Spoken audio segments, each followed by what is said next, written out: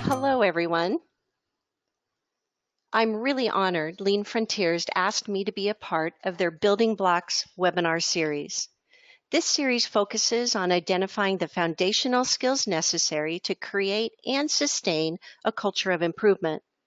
This is so important to me because I truly believe arming people with the necessary skills to create a culture of improvement crosses over to our personal lives. The foundational skills we'll discuss today are really life skills, and I love how the two aspects of our lives, work and personal, intersect in a positive way.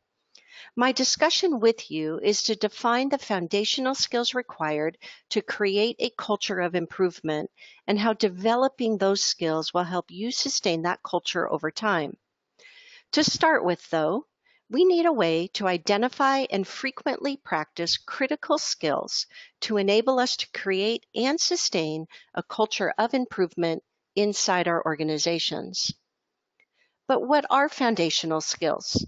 American College Testing Organization defines foundational skills as fundamental, portable skills that are essential to conveying and receiving information that is critical to training and workplace success.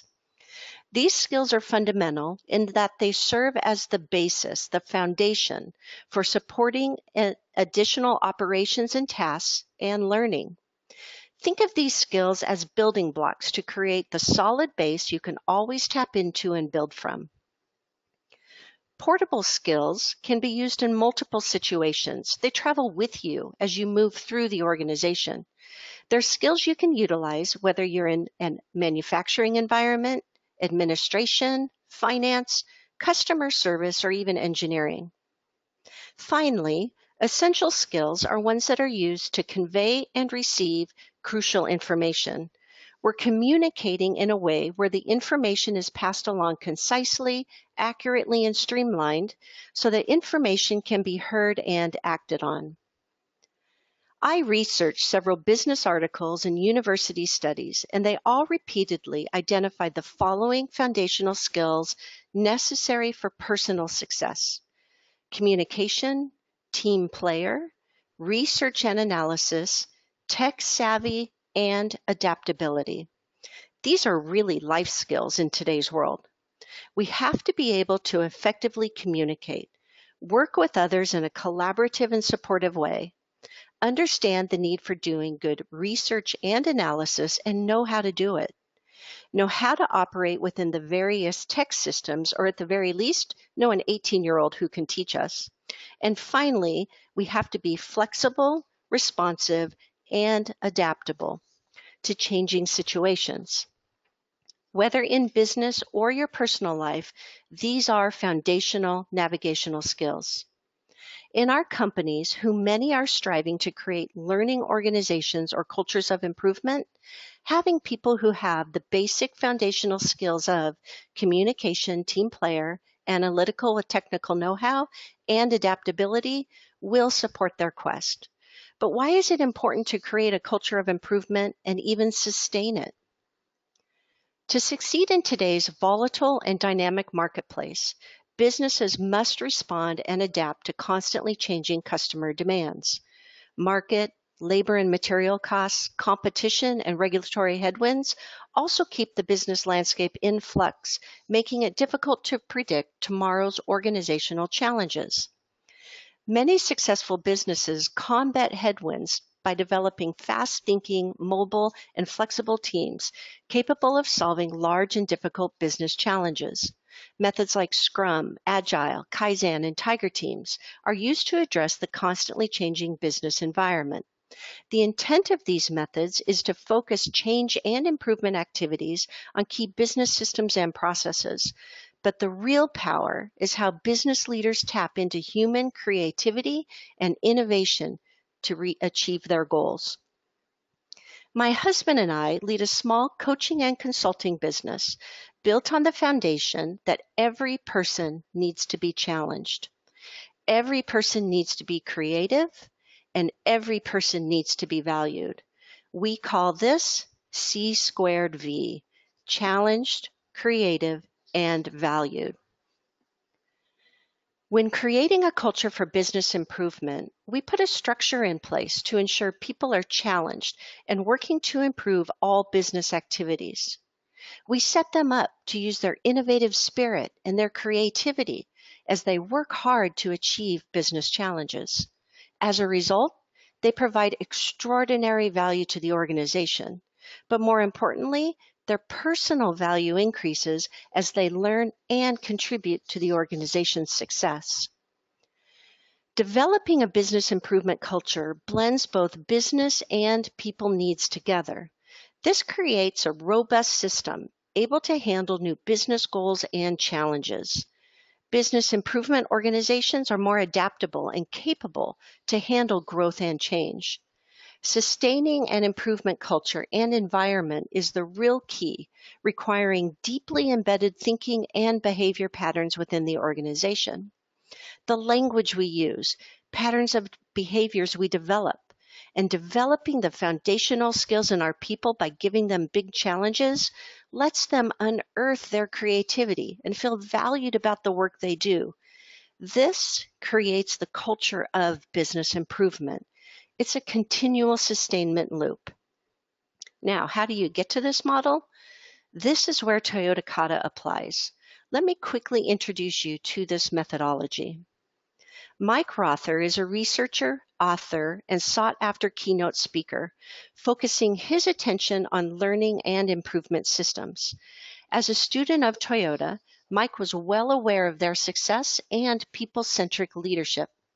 We know Toyota was first held up as an example of excellence in the mid-'80s from the book, The Machine That Changed the World. Though many of us worked hard to replicate what Womack and Jones saw at Toyota, we weren't achieving the gains and successes expected. Looking back, I would have liked Womack and Jones to use the phrase a lean business system as opposed to a lean production system in their book. This would have promoted lean thinking across the entire enterprise and not just production. Now, you may have noticed in this presentation, I've used the term business improvement culture and not continuous improvement culture because all of our activities must be aligned to real business needs. So back to Mike. He was really intrigued by trying to understand what was behind Toyota's long-term success. So in the early 2000s, Mike started his research with this question. What are the unseen managerial routines and thinking that lie behind Toyota's success with continuous improvement and adaptation? Notice almost 20 years have passed, giving us enough time to see the replication model wasn't working. Mike had inside access into Toyota, and during his visits, he started seeing managerial routines that focused on working hard to achieve big challenges while developing the skills and capabilities of their people. When I was the executive director for our local consortium, we were lucky enough to hear Mike's early research findings when we would ask him to keynote. Early on, Mike shared a presentation titled Good Systems, Good Thinking that started to outline the way Toyota set up a structure to achieve challenges and make improvements and some of the systems they had in place to support that structure. As the research and findings continued, Mike worked with a couple of companies to practice the routines he unearthed and started sharing those routines with our consortium where we would practice in a workshop-style setting. Those two routines are what are now documented in Toyota Kata, a routine for improving the work and a routine for coaching through the improvement work. We now call those two routines the improvement kata and the coaching kata. These two routines are causing a radical shift in how we think about achieving big goals and how we do improvement work. This approach was more scientific and structured than how past improvement work has been done, and most importantly, provides a pathway for people development at any level of the organization. After using the improvement kata and coaching via the coaching kata for over 10 years now, it's my core belief following these two routines builds the foundational skills we need to be successful.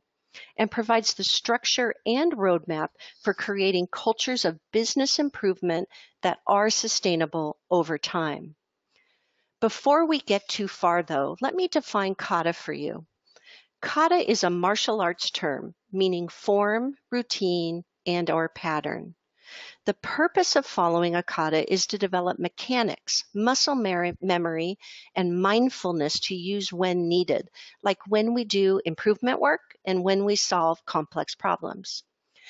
Just like getting ready in the morning, following and sticking to a routine allows us to create good habits.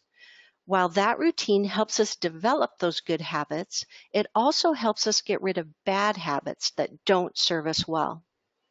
Other benefits of following a pattern or routine are we're more efficient with our time because we don't have to make as many decisions. Once we've completed a task, our routine just tells us which task we need to go to next. Following a routine also helps us increase our proficiency. We get better at tasks, and this results in skill mastery.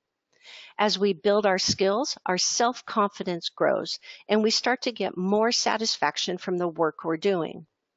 Finally, following a routine helps us achieve goals. Successful people accomplish their goals by doing the same things over and over again. An athlete gets good at their sport because they practice daily. As I've studied, practiced, learned, and then practiced some more, what I've found in life is everything we do creates a pattern, and it's up to us to decide which pattern we want to teach. I choose to teach the patterns of the improvement kata and the coaching kata because they teach the foundational skills necessary to support business improvement and people involvement in growing skills and capabilities. With the two patterns of the improvement kata and coaching kata, their ultimate purpose is to develop the skills and capabilities, and we could say foundational skills, of people while helping them achieve extraordinary results. I know from doing this for so many years, and in my heart of hearts, if we focus on practicing the improvement kata routine with support from a coach, we will achieve the result. To support the two routines, there are two roles in the improvement kata and the coaching kata, the learner and the coach. The learner is responsible for learning and following the improvement kata pattern with guidance from their coach. The coach is responsible for teaching the improvement kata pattern and for the results. Just by the nature of these expectations from the learner and coach, we're keeping the emphasis on skill development. I started working with two wonderful ladies from Legacy Health, Pam and Elena. They started out as novices when it came to improvement work. Each had a different challenge to achieve, and as we worked together, they as the learners and me as their really lucky coach, we built skills around how they communicated and enrolled their peers, how they analyzed and documented the current state of their respective processes. They learned how to set an interim goal and think scientifically as they experimented their way forward. As Pam and Elena developed these skills, we practiced them over and over until they started developing a new mindset or way of thinking about how they went about this work. After daily practice, total dedication to taking steps every day, and some extracurricular study, in a span of 3 months, they moved from novice to ready to coach. These two ladies continue to focus on enhancing those skills and getting even better at them. And now 2 years later, they're coaching other coaches. By following a routine, we build foundational skills to support problem solving, achieving big goals, and achieving a culture of business improvement.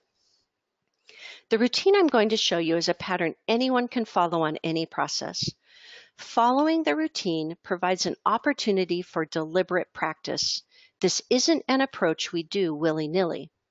Again, this is deliberate practice because the learner is learning new skills and thinking patterns in real time on a specific process. As the improvement kata is not done alone, their coach is connected to them throughout the process, guiding, teaching, mentoring, and assisting as necessary. Let's walk through the improvement kata. The improvement kata pattern consists of 4 steps. In step 1, we start by understanding where we need to go and what we're trying to achieve. So we align the work to the key business objectives and ensuring the improvement work is meaningful to the business. Then we move to step 2, grasping the current condition.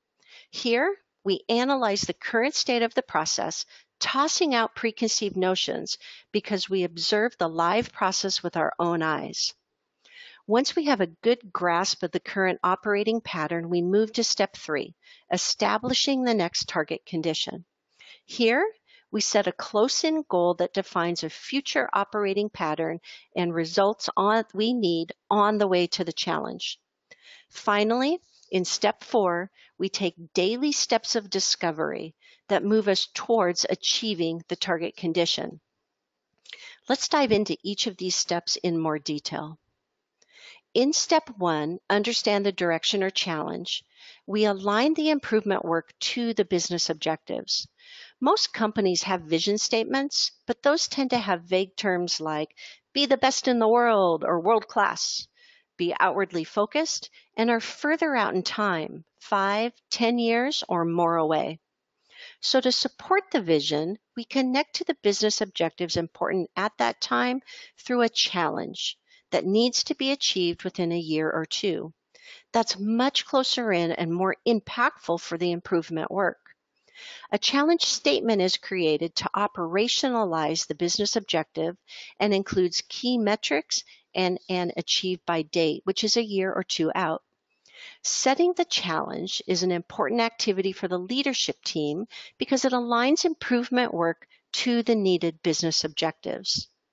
So let's look at an example. Imagine your company produces a product where they need to create new offerings annually. A challenge statement to support this need could be, within existing budget, introduce 10 new product offerings, 5 that are new and 5 with feature expansions in each 12-month period with a gross margin of 50% by December 1st, 2020. So if you worked in product development and were handed this challenge, you would have a good understanding of your expectations for the coming year. Now, challenges typically come from leadership because they are tied to the overall company objectives. But even so, the foundational skills we develop when identifying and defining the challenge are seeing the big picture, not thinking in a silo or just what's within our span of control. Communication, we need to share the objective and get our peers and team members buy-in because we will need their support. And to do that will require us to be a team player. Now, once we know where we're heading, it's time to move forward in the improvement kata to step 2 and start grasping the current condition as related to the challenge. We document the gaps between where we are today and where we need to go as defined in the challenge statement. Grasping the current condition is a hands-on activity, not done in a conference room. We don't rely on preconceived notions about how the process functions. Instead, we gather facts and data through direct observation. To deeply understand the current condition, we don't just measure outcomes, such as number of pieces per day, overtime worked, and/or quality. We spend time observing the actual process to see how it operates to produce those outcomes. We do this to spot patterns of work and abnormalities that help us determine where we need to focus next on the way to the challenge. Key foundational skills are taught and practiced in this step of the improvement kata that have a long-term impact on an organizational culture. Skills like unbiased analysis, go and see, collection and organization of data, learning how to communicate the current operation in a clear and concise way. By building these skills during this step of the improvement kata, we set ourselves up to move into setting the next goal on our way to the challenge. We call this close-in goal a target condition. When we think of having a culture of business improvement, it's one that actually improves every day. That means striving forward every single day. The target condition keeps us striving forward. In Mike's book, The Toyota Kata Practice Guide, I like how he describes how target conditions are like golf. It takes several swings to get on the green of the hole. We step up to the ball with a plan in mind of how we'll swing to move the ball towards the green. And if you golf like me, that path is wildly unpredictable. But the truth is, we never know how it's going to go and what will get in the way of my ability to swing with correct form to get the ball onto the fairway. We learn, though. We watch what happens and can make adjustments to the situation to see obstacles and identify what we need to work on. The skills we're teaching here are a mindset around how improvement happens. Instead of just reacting to problems, we move forward towards something important. The target condition becomes the focus, and that focus gives us a set of parameters where we can effectively move towards the goal.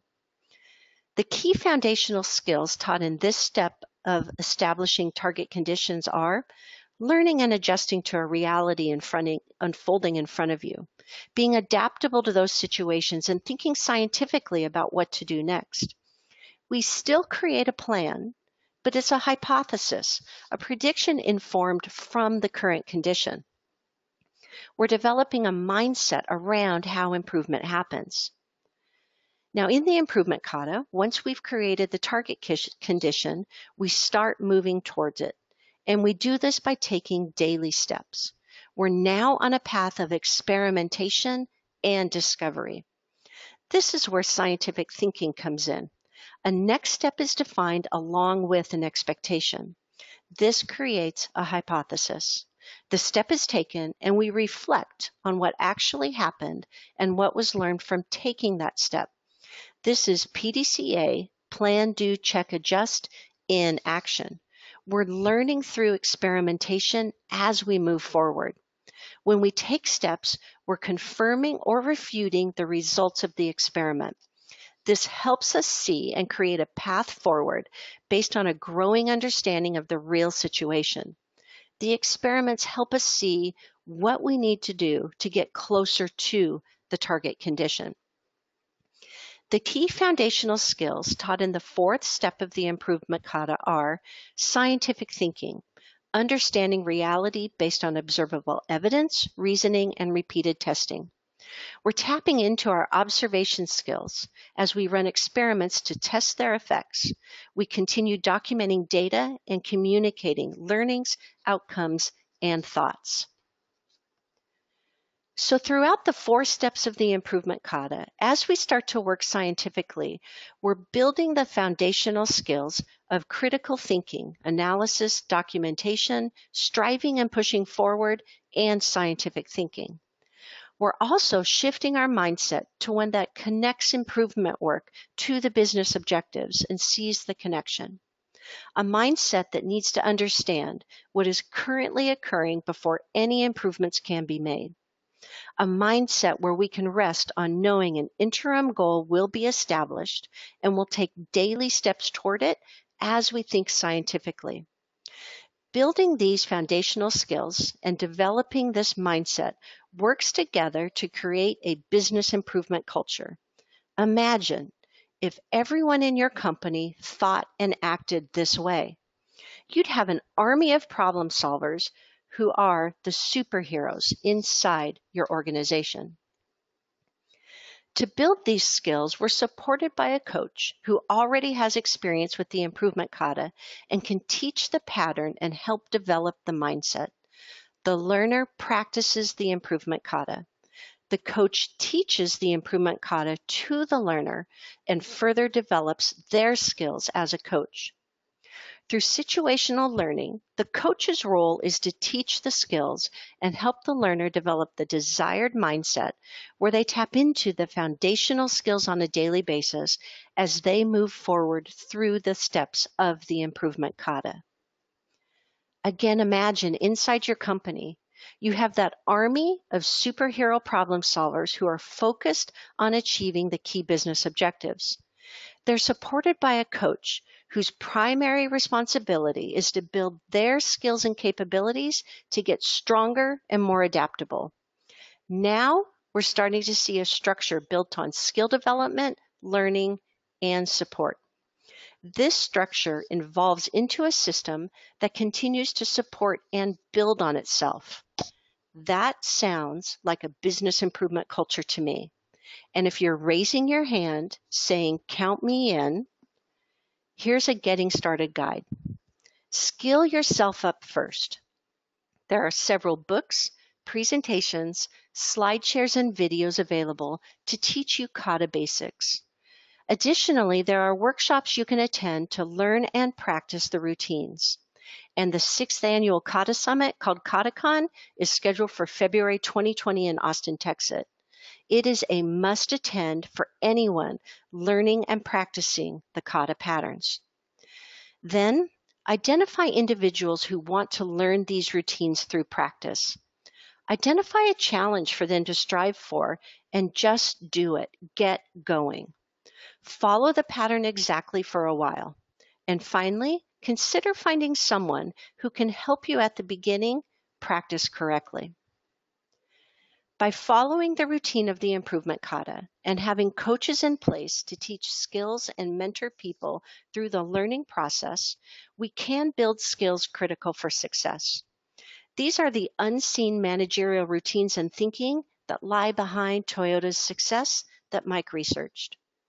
The improvement kata provides the framework and structure to build the foundational skills necessary to create and sustain a business improvement culture within your organization. Through daily practice that is deliberate, focused, and supportive, we build patterns that become norms. It's these norms that will sustain a culture over time. I'm passionate about utilizing the improvement kata and coaching routines to teach foundational skills that support growth and development so that everyone inside your organization can achieve C²V and be challenged, creative, and valued every day. I thank you so much for your time. It's been a real honor to talk to you about my passion, which is the improvement kata and the coaching kata. I'm happy to answer any questions you may have or discuss any point in more detail. So please feel free to reach out to me. Thank you again.